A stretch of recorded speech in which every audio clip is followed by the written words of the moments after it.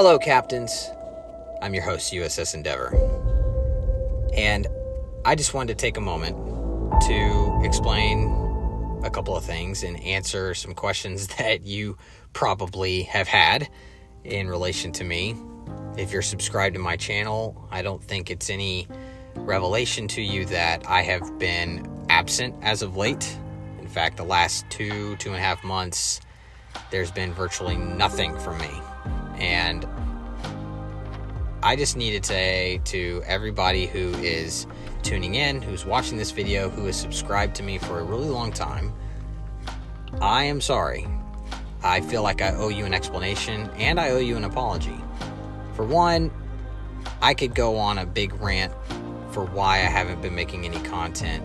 Long story short, I personally just wanted a break. And that's pretty much it. I'm fine. I'm okay. There's nothing wrong with me. My family is doing well. I'm doing well. I was just getting kind of tired of the game for a couple of months and just wanted to take a break. I know this isn't an airport and you don't have to announce your departure, but you as my audience who have tuned in to me and have subscribed to me, and I'm assuming that if you're watching this, you're one of those, and if you're not, I can understand why you haven't, but I just wanted to tell you from me to you, I'm sorry for being absent and for not even telling you why. And to be completely honest, the reason why I'm coming back is because of you. I've missed my community, I've missed this audience, and I've missed making content for you guys and gals. And I want to get back to that. So if you'll have me, I want to come back. So with all that being said, I want to get to today's guest, which is the Plymouth, and it's a very special build in which I have been fine-tuning, and I want to showcase it for you now. So our commander is one that you may not have. It is a special event commander for the Transformers Hot Rod, which has a very unique base perk, which gets our radar back a little bit quicker. Our inspirations are Makawa and Mueller, which is going to help with our concealment and speed. And then everything else is like a agile build except for this, which also reduces our air detectability range and our radar duration. And I've got it maxed out. Even though it's a 16-3 commander, this perk is maxed out, which gives me my radar back 10%, or it extends the range rather, 10% more. So we'll take a look at that. Aiming Systems Mod 1 in the first slot. Second, we have Steering Gears Mod 2 because it comes with the propulsion stock with the Brits.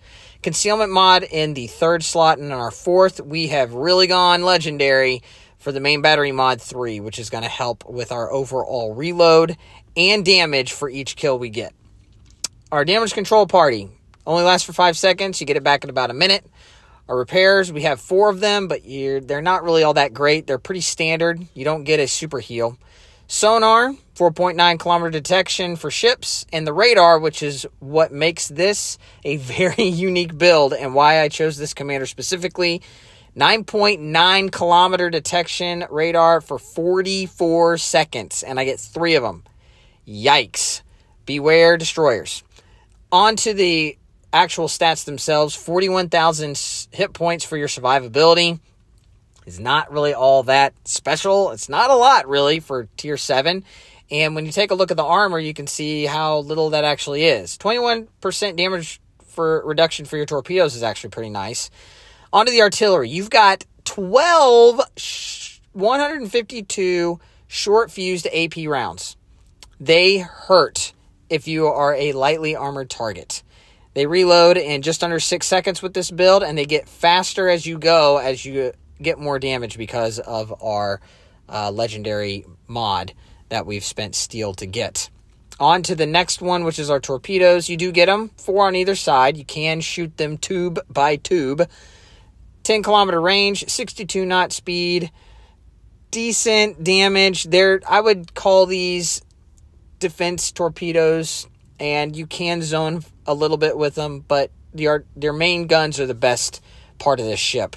AA defense is not all that fantastic, and for a British cruiser, it's on the lower end on the AA front, if you can say that. Not the greatest. You're not going to shoot down a ton of planes with this ship. Your maneuverability, 35.3 knots with this build. Because of Mueller, we get a little bit extra speed. 680 meter turning circle radius is pretty good. And 6.5 second rudder shift time is more than fine. Onto the concealment. 9.7 kilometer detection by sea. And that means that we have a stealth radar build. Our detection range by air is 4.9 kilometers. Our AA starts at 5 kilometers. It's not the greatest AA, but anytime we get detected by planes, our AA is immediately going to start going off. So this thing is really, really good from a stealth radar perspective. The only downside is you got to give up your smoke in order to make that work. And as you can see, I haven't all been playing with this configuration in mind, but I do pretty darn well in this ship, and it is pretty cracked. Onto the armor, not a lot. Think Minotaur armor. It's not as bad as the Minotaur, but it is susceptible like the Minotaur. Here's a look at the Citadel with everything stripped away. You do have sections that are weaker on the top of your Citadel. It does get thicker above the turrets. It doesn't extend the full length of the ship, and it does sit slightly above the water. All right, captains, we are on the map Land of Fire. We are by ourselves. There's a couple of divisions in this game, and if you're observant in the Cleveland, you've got Wow's Legends Memes, who has his own YouTube channel. If you enjoy meme videos and legend ships, he puts them together and makes some pretty funny, wacky videos using memes, and it's quite hilarious. So check him out. The YouTube channel is exactly his name.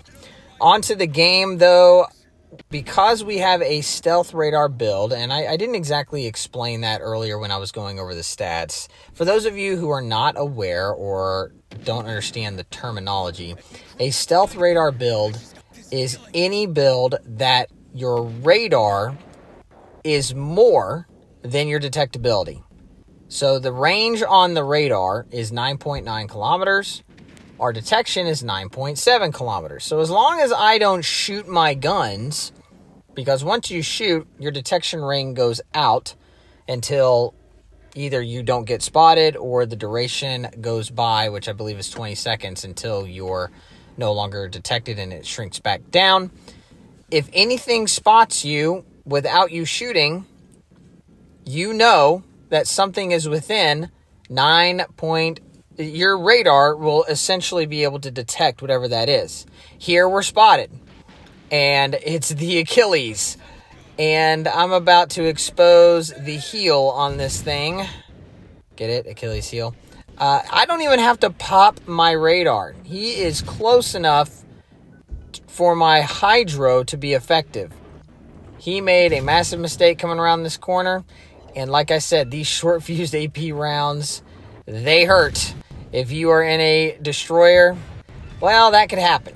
A devastating strike along with the first blood. He comes around the corner, doesn't even suspect me because he couldn't see me, and unfortunately pays the ultimate price. So you got to be aware that it is a possibility that if you see a Plymouth, they're running something similar to what I'm running.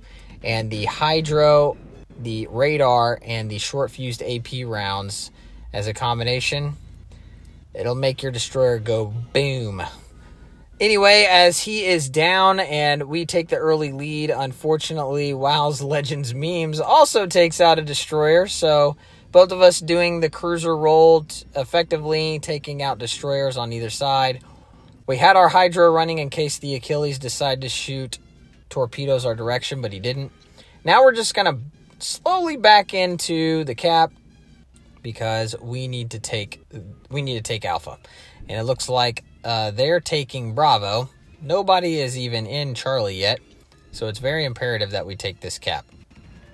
And because the destroyer threat is gone, the only thing that can essentially detect me is the carrier, which is on the opposite team. I did fail to mention that. This is a carrier match, and so there's just that. But like I said, 4.9 detection is when I get detected by air, which is really, really short. One of the things that I really like about Hot Rod is he really reduces your overall detection while increasing the effectiveness and duration and reload of your radar. So definitely something to keep in mind. If you like builds like this, Hot Rod, you can't go wrong with them. So now that we have Alpha Cap, we really don't have a need to stay here. There, the Aoba pops up. And I know you're probably thinking, wait a minute. Aoba's tier 5. Plymouth is tier 7. Why in the world? Well, there's only one explanation. The enemy team failed division, which means that they had a tier 6 and a tier 5 division together, which the game will allow you to do. But unfortunately, you can get stuck in situations like this if you're in that tier 5 going up against a bunch of tier 6s, which are already tough. And then you add a bunch of tier 7s into the mix, and now you've really handicapped yourself. So, not advisable. Unless you just really, really like the challenge. And I'm thinking that Aoba doesn't really like the challenge. He's not having a whole lot of fun. He's almost dead. So we're going to leave him alone for right now. Right now, we just need to reposition. I want to get over to Bravo because in the back of my mind, I realize that that's where WoW's Legends memes was, but unfortunately, he's already dead. So I don't even really get the benefit of going up against him, which is a shame. I kind of wanted to take him out. But he got taken out, and I don't have that option. So now we're just going to kind of mosey on out here. And if I'm being honest, this is a bit of a mistake. I felt like the Iowa was focusing the other battleship, but he's actually looking right at me and takes a shot at me with his back turrets and hits us pretty good with just his back turrets. I tried to angle out, but in doing so, I run smack dab into an island. Who put that thing there? And here is where I'm thinking, well, my game's done. I'm pretty much dead, but I'm also running Ingenious, which tells me when I am being targeted, like right there. I am being targeted by Iowa now, but he's only shooting me with his back turret. He's kind of doing double duty. He's looking at me and shooting me with the back turret because it's the only turret that he can get. Well, it's not the only turret he can get on me. He's really focusing on that battleship that's right in front of him, which is really my only saving grace. It's the only reason why I stayed alive as long as I did. I feel like if he would have focused me completely, there's no reason why he could have taken us off the board. Also, another thing I want to point out, I forgot to mention this earlier, I am not running the legendary mod on this particular game. I'm only running the epic mod, so I'm only going to be getting a reduction on my reload for my main battery. I don't get the extra damage in this game. It is something that I added that you'll see in the second video. So this video is just the epic mod, so I failed to mention that because I just got a kill and I don't have the increased damage. So that's why. Now that the Iowa is dead, we actually are kind of a little bit in a hole. They didn't take Bravo Cap, which is the only reason why we have a lead at this point. But we are down in ships. However, because there are no more destroyers, I am, from what I can tell, the lowest concealed ship on my team. Probably in the game. So, unless, of course, you take the Aoba into account, which theoretically it's possible he has a better concealment than me. Although not very likely. So, my job at this point is to get into Bravo if I can. That constellation out there was divisioned up with Legends or WoW's Legends memes, so I have to be careful. He has to be a really good player if he's divisioned up with that guy. But he has taken quite a wallop, and the constellation is really susceptible of being punched through the bow by other battleships, and he is tucking tail and running at this point. And he just got hit there, so he is pretty much out of the game, and yes, there he goes. So now that he's down, Bravo is going to be a lot easier for me to kind of come in there. Plus, I also have a battleship that's literally on life support right outside Charlie on our team that could potentially spot anything coming around that corner for me, albeit probably briefly. So my main purpose and goal is just to get into Bravo. I want to get it capped. And this is the strong point of the concealment. If you don't have this type of build, I don't think you can really make this play. The Colorado coming around the corner more than likely would be right at my spotting range if I was in any other type of build. But because I'm in this one, technically this play is safe. Albeit the Colorado looks like he's on a straight line track to Bravo. And because of that, eventually he is going to spot me. Now we are tied in ships. Here we're going to shoot some tube-by-tube launchers at the Colorado as he just gets shellacked by something on our team. Very much appreciated. So we're going to go ahead and open up because why? In the moment, I don't know. Maybe I was just getting a little too impatient. I am known to be a little bit impatient. I also had the planes that were kind of coming right at me too. So eventually I was going to get spotted. And maybe that was my methodology and thinking in the moment. So we got all these ships that are out here. They're all converging on Bravo from our team and their team. So it is a bit of a firefight right here in the middle, which I love. Miss out on the kill right there, but that's okay. He's down, and that's really what I am most interested in. We go unspotted, so I feel comfortable with burning my damage con and healing. Like I said, the heals on this ship, not the greatest. What we have left, though, are fire spamming ships. You got a Mogami out there. You also have a Suzuya. And you also have the carrier, which is behind me. I'm not focusing him right now. We have a ship on our team that is making a play towards their carrier. So I'm going to leave him alone to that and just focus on this cap. Because our battleship, as you can see out there, is very low. He's basically a one-shot for any of these cruisers. The Aoba is not much of a threat, but he is technically points that we could obtain, and I'm hoping to just kind of yank him off in the distance here. Unfortunately, I'm not able to do it.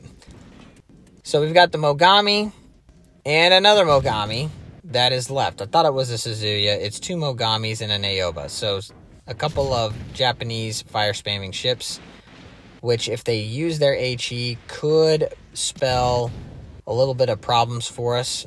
But two of their three remaining cruisers are pretty darn low. And this AP could shred them as if they stay broadside like that. But I will say one of the downsides to the Plymouth is that these shells float rather at range. They float for a while. So even when you think you've got them dead to rights, a shot like this one right here, I felt like I let him just enough, and he's still outpacing my shells, and I only get one hit. Out of the 8 that I shot, I only got 1, so I had to readjust. Still don't take him out. It's a little frustrating.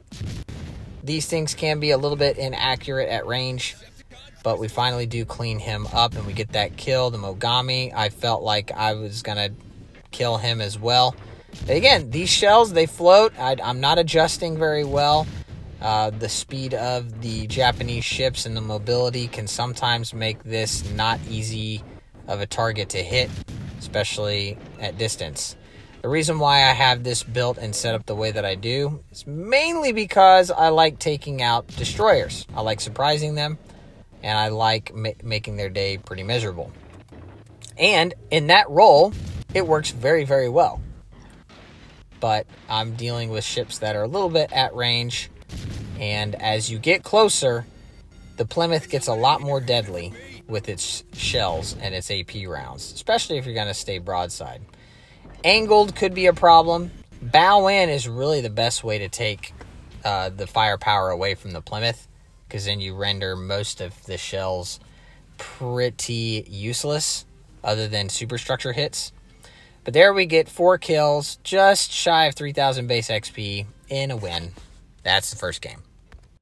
All right, captains, for game 2, are you ready for a fun one?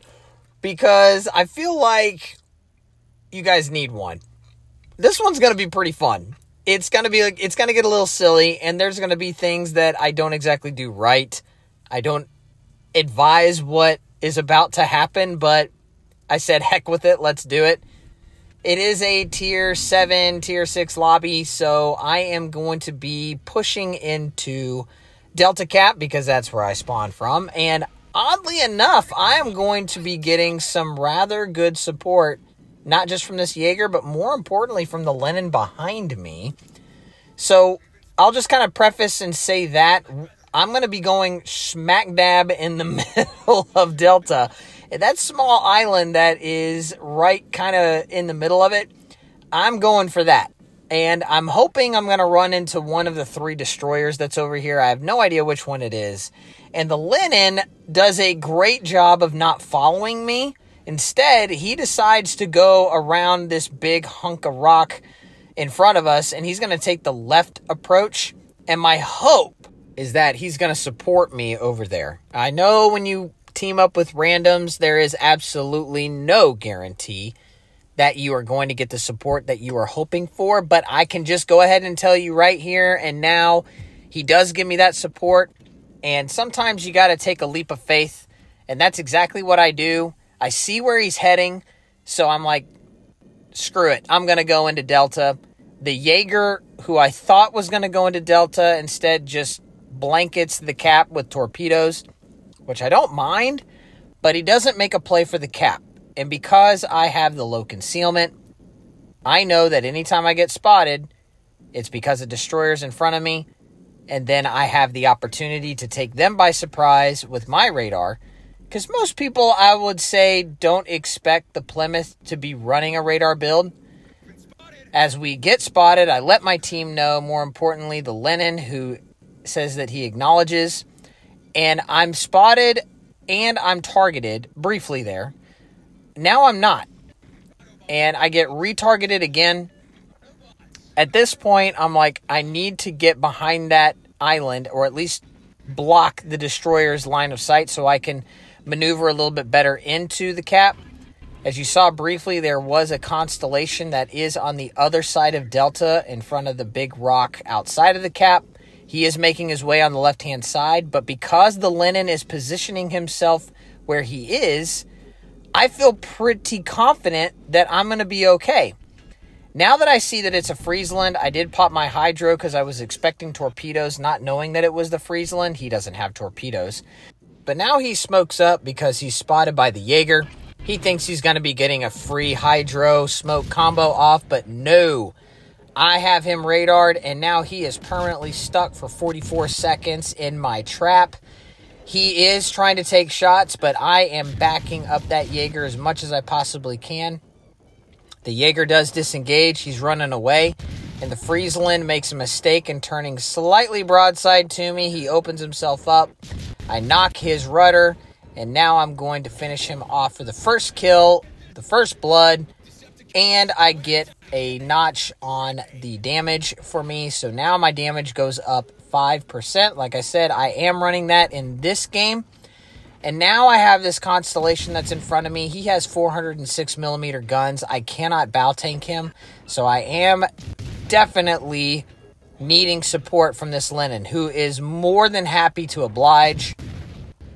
He is really the only thing that's going to help me. Plus, I've got these other 2 battleships that are off my right-hand side. So I'll be quite honest. If the constellation wanted me dead, I think he could have had me dead. It's only because the Lenin is splitting his attention between me and him that I'm alive. And then the Shimanto shows up and wants to join the fray. Now, the Constellation has radar, has torpedoes, and has 406mm guns. I get away with one right there. And then I get away with a little bit right there, too. I pop my heal because I need to get it back. The Shimanto coming in could be a problem. The Constellation decides to tuck tail and run, which I get because he's going up against me and a Lenin. The Shimanto is getting awfully squirrely, making his way in here. He decides to turn broadside to me, which is not smart if you're going up against this thing. That is exactly what I would like you to do, because then I'm able to start chunking you like that. But he is now turning away. The Lenin hits him good, but doesn't delete him.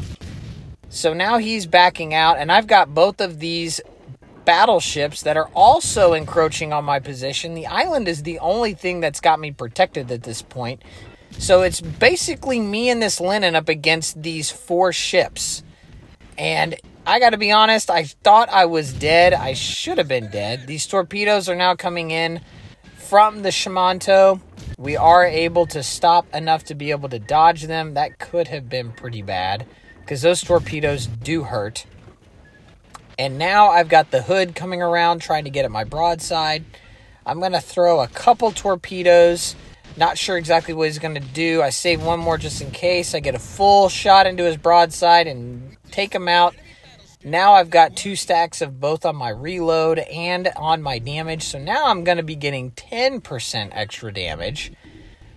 The Shimanto is backing out. We're going to take one more shot before we're going to go around the corner. And the Flandre, which is basically one shot, but's burning. I take a shot, but unfortunately he burns out before I can yank that kill. Extra damage doesn't hurt. And technically that really wasn't my kill, so I'm not going to get mad at that. I'm just glad he's dead. The Lenin has been a tremendous help. I couldn't have made or survived like I did if it wasn't for him. So very much appreciate you, Lenin. Thank you, sir, for all of your help. Or lady, depending on who's running the captain there. So here we're going to push in. We're going to get this cap. And both the Shimanto and the Constellation are still alive. But they're pretty low. And as you can see, there are 2 of the remaining 3 ships left. This game was a bit of a one-sided affair. But 2/3 of the enemy team came to me. So that's why I've focused and featured this video. Because it was fun, and it was a lot of action, and we could have died at any point, and it got a little stressful at one point, but I had the help, and 2 versus a lot was pretty cool. There we're able to clean up the Shimanto, and we get a 3rd kill, and I know that the Constellation is coming around the corner. He's really close, so now we're going to get our torpedoes and our guns into play. Now we have 15% extra damage, which is really going to help us against this guy. And if he stays broadside, it's going to make it even easier to take this guy out. So he has got a good shot into us. We are a little angled, and we are able to survive the dev strike against us. He does throw torpedoes at us, but we see them coming, so we dodge. He is going to turn in, but it's a little too late. We anticipated that turn, and we take him out with our torpedoes. And that's our 4th kill. There's only 1 ship left. But unfortunately, that destroyer is way off in the distance. We're not even going to get a chance at him. So that's going to wrap it up for me as far as this game goes. I just wanted to take this time again just to reiterate how much I have missed you guys and gals. Again, I am sorry for ghosting all of you. I shouldn't have done that. I should have at least announced that I was doing okay and that everything was fine, that I was just taking a break. And for those of you who are worried, please don't be. For those of you who weren't worried and don't care, well, I get that too. I hope you guys are having a wonderful day, wonderful afternoon, wonderful evening, wonderful morning, wherever you guys are and gals. And just know that I am excited to get back on the horse, so to speak, bring you guys some content and try to get back onto this YouTube thing. So thank you again, captains. Again, just shy and 4 kills yet again. 2 games back to back. Almost the exact same score, same kills. And so that was a lot of fun. And that is the build with a stealth radar build. So let me know what you thought, captains. If you don't mind, like, share, subscribe if you haven't. If you are subscribed, thanks for sticking around. And comment below. I always love to hear from you guys and gals. Until next time, this is the USS Endeavor signing off.